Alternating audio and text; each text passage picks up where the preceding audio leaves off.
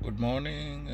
Good morning. This is another video about the panel, and since a friend asked me, question about panels after he took a ASCP and he has a lot of difficulties with the panels, and panel could be crazy sometimes, but I post a panel video yesterday, and this is the second one. And this is a particular question that they ask in the ASCP. If you in the lab for a long time and you're not a blood banker, and then trying to take the ASCP exam, this could be challenging. You have not been working in the station, and the only thing that you have is your book. And and if you haven't had a chance to sit on the bench with the blood banker that can teach you those stuff, it could be very difficult for you to knock down the ASCP exam. And that's the reason I'm doing these videos, just to lay down a few stuff for you guys if you planning to take the ASCP. Like you can see to the right here, I have reactions. Okay, 3 plus 2 plus 2 plus 1 plus 0 0 0 1 plus, and I have this reaction right there. And like in my previous video, I said when you get this reaction, the way to proceed is to see what antibody over there that will perfectly match the reaction.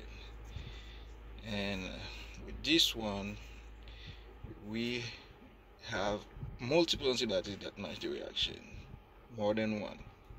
And I want you to look at these Duffy's. Look at this Duffy B. Cell number 1, number 2 positive. Look at that, 3 plus and 2 plus positive, that one 2.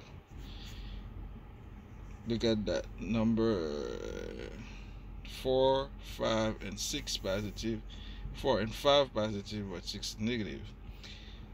So, okay, look, this could be confusing when you're gonna ask yourself question. Well, I want it to be Duffy B. Why 6 is negative? Well, I mean, 6 is positive for Duffy over there, but he's negative in the reaction. So, and you go down and you say, okay, well, you know what? Let's see number 10. Look, number 10 is positive.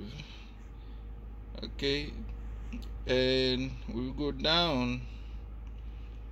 Number 11, also positive. In your mind, you say, well, this must be Duffy B, right? Okay, so let's take a look at Duffy A. Look at that. Duffy A has a bunch of reaction. Number 3, cell number 3. Okay, 4. Cell number 3, 4. This is positive. Number 3, 4, and 5 is positive for Duffy A. Confusing, isn't it? Okay, number 10 also is positive, right? It's positive. So you confusing. You say, okay, well, right, that's those stuff, and this is just the beginning. You got JKB. Look at that, kids. Number 1, number 2, number 3 cell positive, and they all positive to the right. And you say, well, this is getting interesting. That's crazy. Well, how come I have so many cells that's positive to each other? Which antibody this reaction perfectly match? Well, getting challenging. Now you get confused and frustrated in the exam. And then the question was, you have these two reaction, what will be your next step? That's the question. The question they won't ask you which antibody this will be. They will ask you what will be your next step in order to find your correct antibody. And that's a common question in the exam. Okay, and I want you to look at Big C. Look at big C. The reaction to the right perfectly match big C.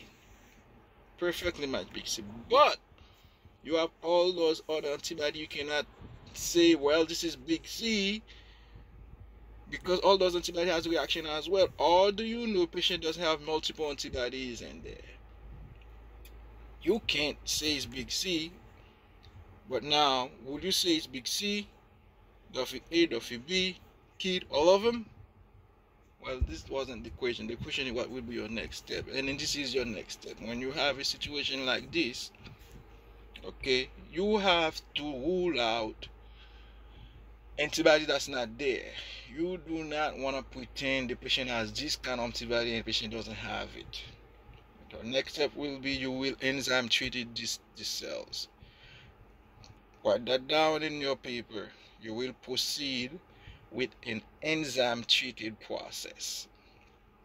What that will do, after you add the enzyme in, the enzyme will enhance certain antibody and will destroy certain antibody. What does that mean? After you add the enzyme, if the antibody is there, it will be enhanced. If it's not there, it will be destroyed. So enzyme will enhance those antibody right there. Big C will enhance Kel, will enhance all those antibody, and will destroy Duffy A, Duffy B kid, will destroy those right there. So now, in order for you to see which exactly antibody patient has, you will use the enzyme treated process. With the enzyme treated process, will enhance those antibody right there and will destroy Duffy A, Duffy B. So after the reaction, you will have a second reaction over there, will perfectly eliminate those Duffy A, Duffy B.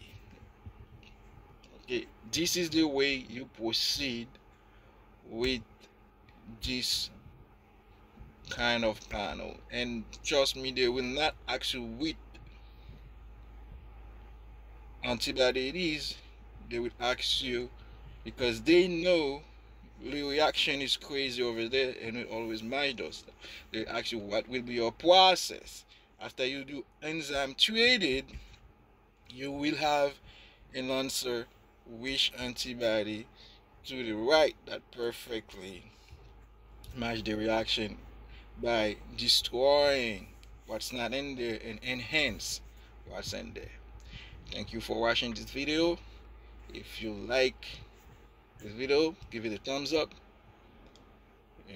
subscribe, send it to your friends, and if you have questions, do not hesitate to send me your questions.